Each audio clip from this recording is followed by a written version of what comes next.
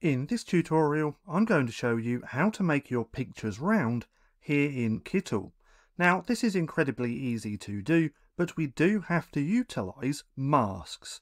Now, masks are Kittl's version of Canva's frames. Now, to find these, we want to come over here to the left-hand side where it says Elements.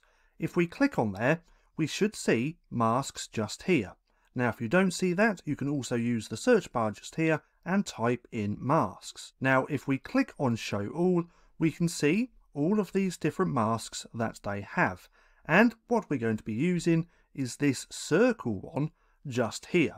Now, we can drag this onto the page like so, or if we go ahead and just click on that, it's also going to put it onto the page.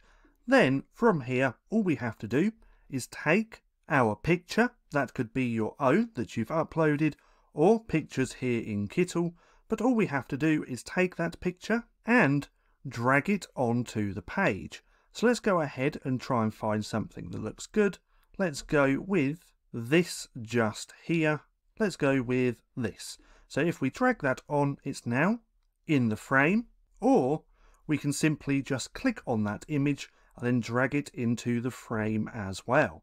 Now, if we look over here on the right hand side, if you want to release this picture from this mask, all we have to do is click on there, and now it's been released and we can use something else.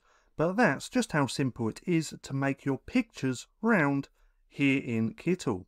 Now, if you found this video helpful at all, then please consider giving me a like, as it really helps out the channel. And if you're not too sure what to watch next, click right here and watch this playlist.